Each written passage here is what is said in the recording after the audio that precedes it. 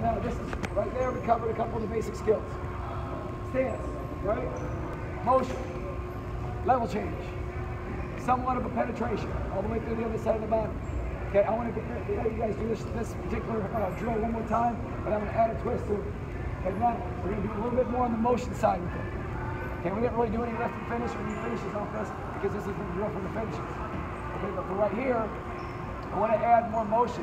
Begin to right here, stance. Now, when I do motion, I want motion, lateral motion, side to side, not back, forward, side to side motion. That's my shadow wrestling.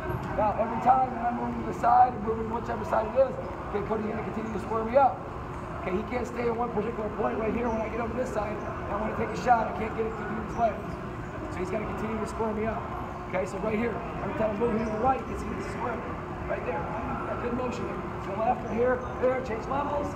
Boom. Okay, there, let it go. Now, more lateral motion. Lateral motion here, here, here. You can fake, go, shot.